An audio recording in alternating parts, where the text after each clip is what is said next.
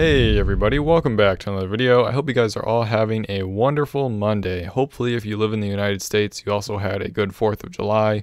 I know it was pretty warm across most of the United States on the 4th. Even here in Wisconsin, it was mid to upper 80s, which is pretty warm, I'd say. Very humid too, but it was a nice day overall. And today I just wanted to give you a few small updates on some things going on here, some eggs, some baby geckos, and of course, Morph Market. So I figured we'd start out with that. So basically a couple videos ago, I was talking about how Morph Market was changing some of their policies. And what that meant is that any ads that fell out of their new guidelines would be expired if you were not on a paid plan, basically.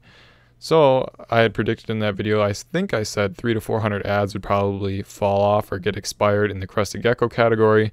And that is about how many ads fell off. Depending on what metric you used, it was about 350, I think. So somewhere between 300 and 400. Now, since that day, that was July 1st. This is July 5th now, if you're watching on the day that I posted this. A couple more ads have been posted, probably about 80, I think, or so.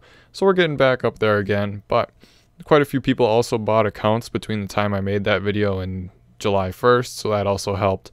But with that being said, something that I thought was pretty cool with that is that if you go back to that video now, if you look at the pinned comment, someone from Morph Market actually saw that video. And honestly, I gotta tell you, I was pretty surprised that, someone from Morph Market itself saw that video.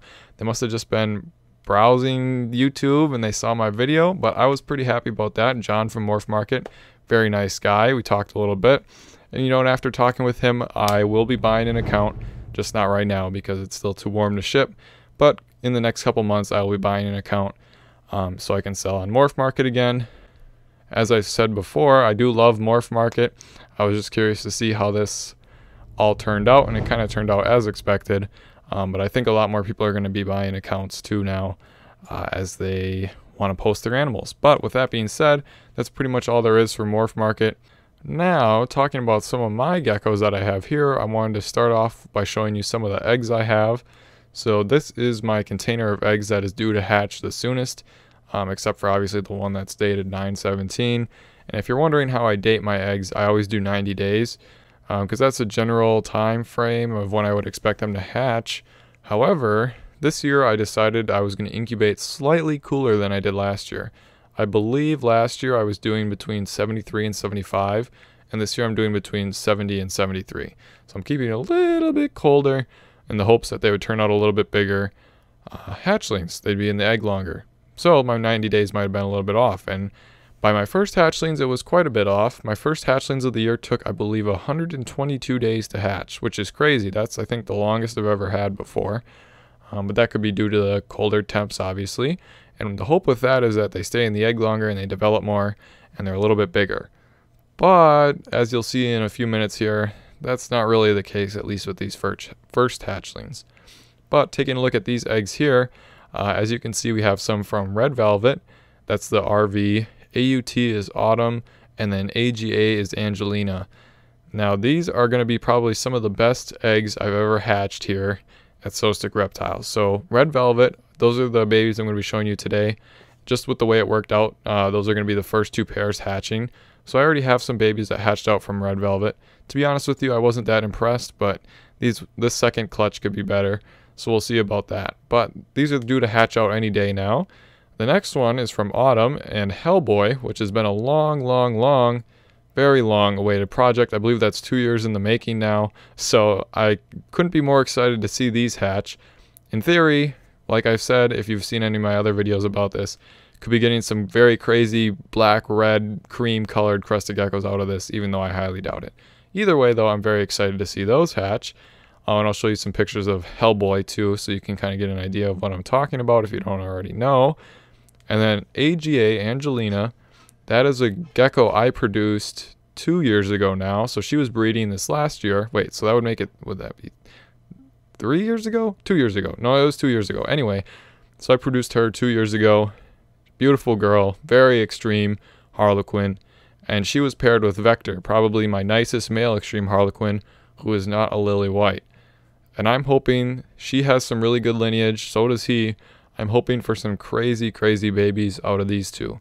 And these babies are due to hatch pretty soon too.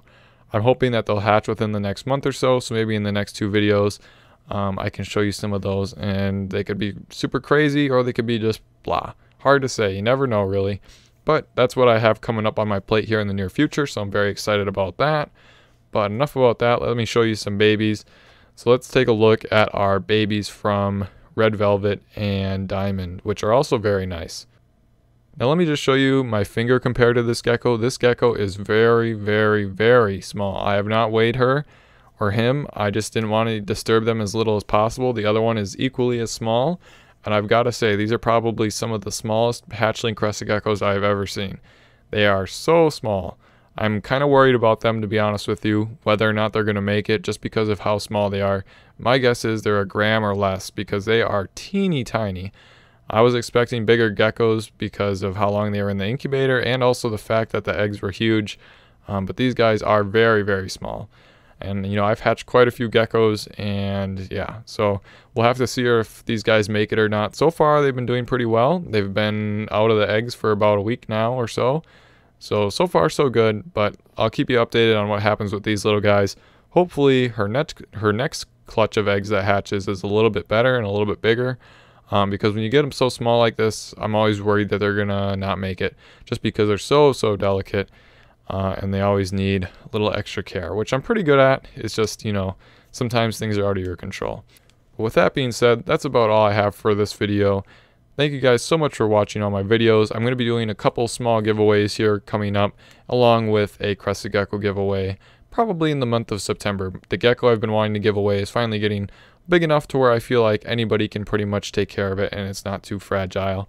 So be on the lookout for that too. But anyway, thank you so much for watching, and I hope to see you in my next video.